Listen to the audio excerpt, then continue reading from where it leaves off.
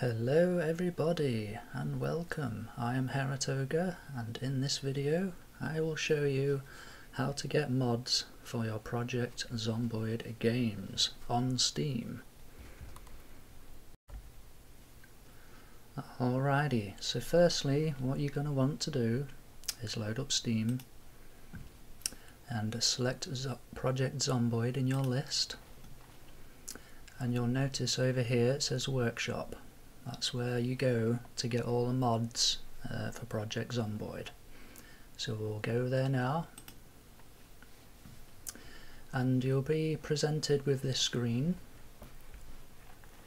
and this is where all the mods are. Now the game is currently in build 41, but soon it will be in build 42, but don't worry because this process will be exactly the same for build 42. So what you want to do is you want to look for mods for build 41 if you are currently in build 41. So we'll select build 41. Now this menu down here will be your friend because there is a ton of mods for Project Zomboid, and if we scroll right down to the bottom here, these are all mods. There's all kinds of mods. Anything you can think of, there's a mod for it, for this game.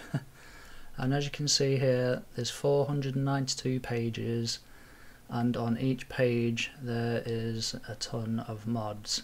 But what you want to do to narrow down the field is have an idea what you want to look for. For example, vehicles. I like to add lots of different new vehicles to the game. So if we go here and select vehicles, now what we're doing is we're looking for vehicle mods for build 41 for Project Zomboid, and as you can see all the mods you'll be presented with will be for vehicles. I mean, what the hell is that one? Does that look like a vehicle? I don't know, but yeah, let's carry on scrolling down.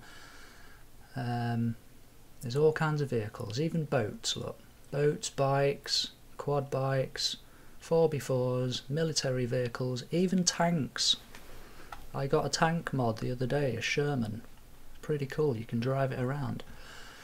There's a DeLorean from Back to the Future, and there's the Mad Max vehicle. You know what, I don't have that vehicle yet, so this is going to be perfect to show you how to get these mods for your game.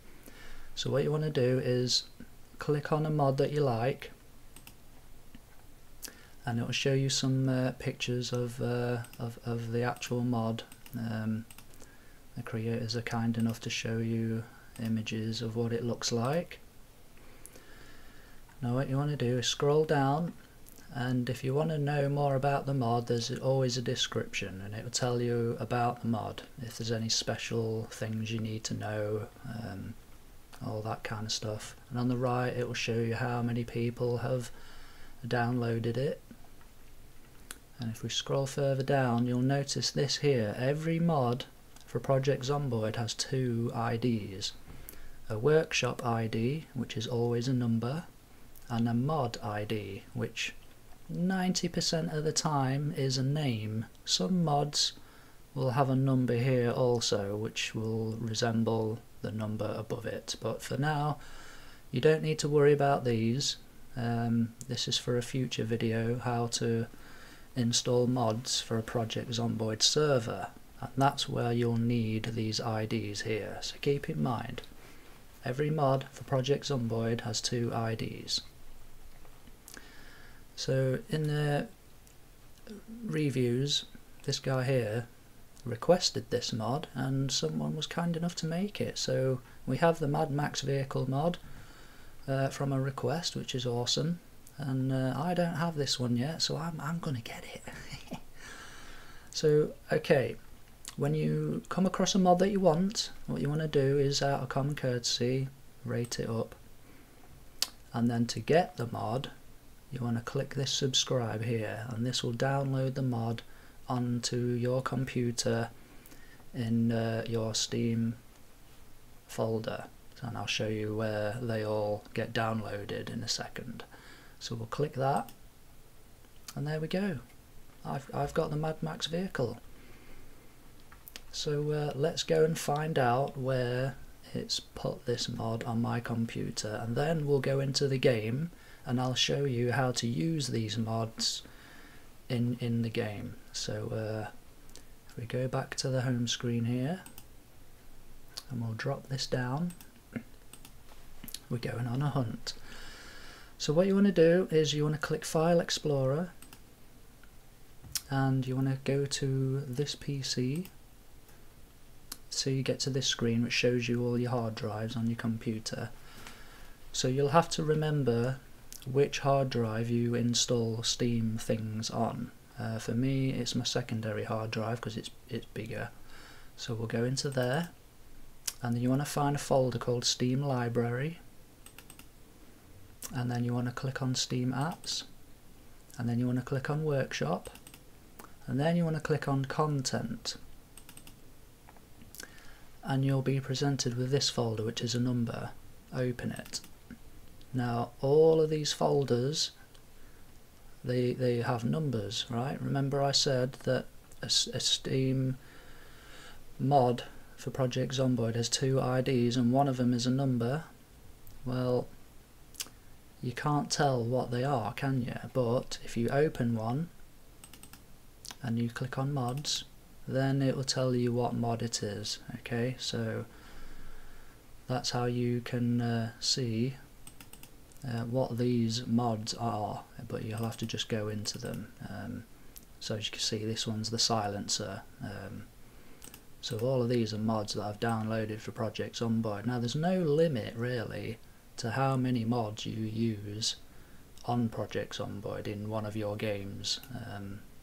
But personally I have over 150 mods in one of my playthroughs, and it's completely fine. So there you go. Alrighty, so now you know where the mods go when you subscribe to them, and you know where to go to get your mods. That's if you use Steam. So what we're going to do is close this down now, and we're going to go back to Steam, and we're going to load the game, and I'll meet you on the title screen. Alrighty folks, we are in the game and we are on the title screen. Okay, so we've gone to get a mod for our Project Zomboid game. So if you want to use it before you create a game, this is what you're going to need to do. So go into your mods folder here, and this is the list of all the mods I use for Project Zomboid. As you can see, there's absolutely tons of them, millions of them. Now we're looking for the Mad Max mod that we acquired, and this is all in alphabetical order. So we're going to go all the way down to M. There it is, look, Mad Max 2 Pursuit Special. So if you want to use it, you're going to have to click this button here till it says enabled, and then all you do is click back, and at the top right hand corner of the screen it will reload the LUA, and there you go. And that's how you get mods for Project Zomboid.